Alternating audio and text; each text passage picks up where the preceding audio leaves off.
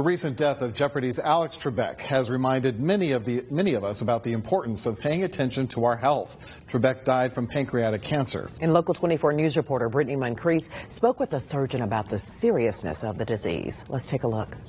Awareness is one of the biggest things we have to have done in the world of pancreatic cancer. Those are the words of Baptist Memorial Hospital's Dr. Stephen Berman.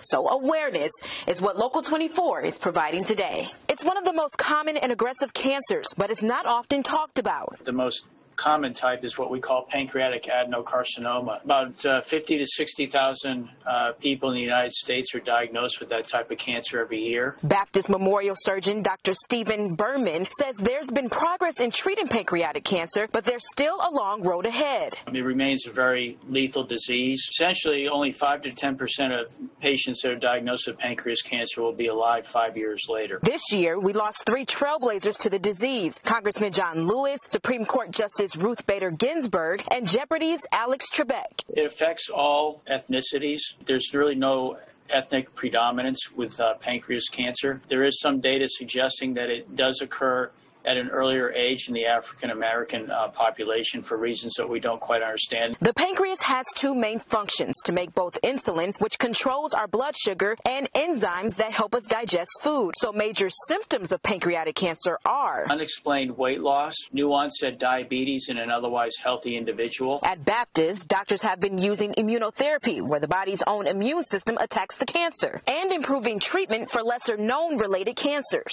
In every patient that we've treated thus far, we have destroyed almost all of the cancer at the time that it was removed from surgery. A step closer to saving more lives. We do cure people, and I think that's very important because there is hope on the horizon. In Cordova, Brittani Moncrease, Local 24 News.